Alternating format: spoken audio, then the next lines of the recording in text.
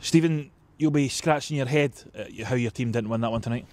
Yeah, it's we've been critical in the past of maybe not creating enough chances, or I think tonight was back to the old scenario we've had in previous games where we aren't clinical enough. It's a word we use on a regular basis about being clinical and ruthless in their box and clinical and ruthless in our box, and I think the 2 goals summed it up. Probably the game summed it up. We didn't put enough of our chances away, and then we gave a soft goal away at the other end. So disappointing from the result point of view. I think performance-wise was good. It can be difficult in the 20s because your personnel can change on a daily basis of who's going to play and who's not going to play. So sometimes trying to get everybody, in the right frame of mind.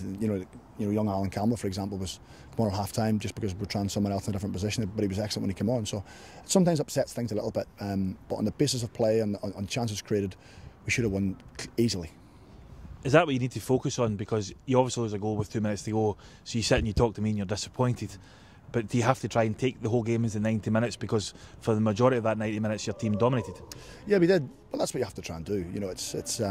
I think the aim of it all is to try and progress as many players as we possibly can through the system and get them into the first team as quick as we can.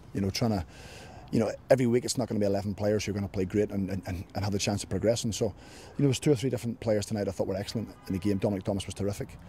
David Ferguson coming back after a long layoff. I said Alan Campbell coming on, at half time. So certainly performances there, with players who are looking to progress, and I think that's the aim.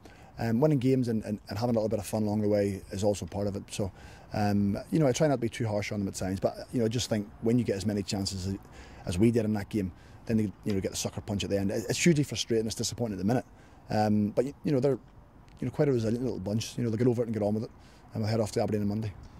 Is it frustrating as well that the goal comes from probably the only real time in the game that you let yourself be cut open? I thought the rest of the game, your defence, bar 1 or 2 wee little moments, looked pretty solid.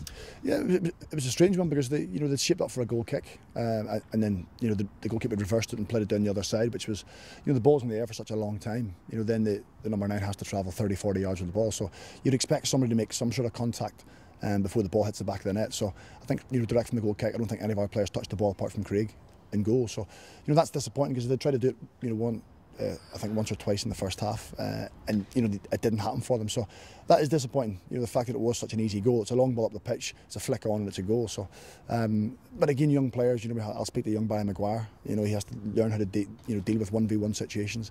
Adam Livingston maybe has to get at the ball a little bit quicker. So but I'm not here to dig them up. We're here to try and learn and get scenarios where if they're making mistakes, make in the 20s. Because when you get to the first team, you can't really afford to be making mistakes. Stephen, thank you. Cheers.